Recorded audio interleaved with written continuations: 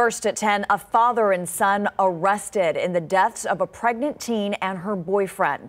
These are brand new mugshots of 19-year-old Christopher Preciado and 53-year-old Ramon Preciado. Police believe that Christopher shot and killed Savanah Soto and Matthew Guerra just before midnight on December 21st. Ramon is accused of helping his son hide the couple's bodies. And new tonight, emotional reaction from both of the victims' families. KENS 5 reporter Megan Reyna has been covering this case from the start and joins us live with the latest. Megan?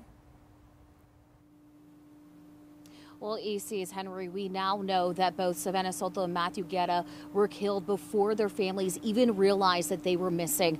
Both families tell me tonight they are relieved to hear about these arrests, but they know this is just the beginning to fully getting justice. You know, I came across Fabian's glove and it brought back talks me and Matt had about the different sports he was going to be in. So, you know, this one hurts. Thursday, Gabriel Guerra visited his son's apartment where a nursery was set up for baby Fabian. Hung up on the walls by the crib were these ultrasound photos. I wish I could have seen him in the father stage of his life. Instead, both families are finalizing funeral plans. Nothing's gonna, fix the heartaches that we're having to deal with. Both families watched online Wednesday night as 19-year-old Christopher Preciado and his father, 53-year-old Ramon Preciado, were taken away in handcuffs. In these arrest affidavits, it states investigators used Savanah's cell phone and surveillance video to track these two down and bring them in for questioning. It states Christopher admitted to police he was meeting Savanah and Matthew for a marijuana deal. Christopher claimed Matthew pointed a gun at him, which is what led up to the shootings. But detectives say his claims were inconsistent with the couple's gunshot wounds. Both were shot behind the ear, according to family.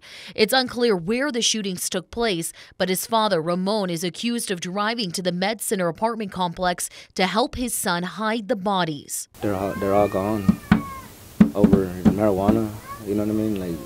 Savanah's older brother, Jordan Corona, says it's almost unbearable to go through this pain again. Just last year, his brother, Ethan Soto, was murdered. It was a never-ending love for her son. It was a never-ending love that she had, and, it would have been a beautiful thing to be able to watch, but, the thing that I tell myself is that my little brother needed them more, and she needed my little brother more.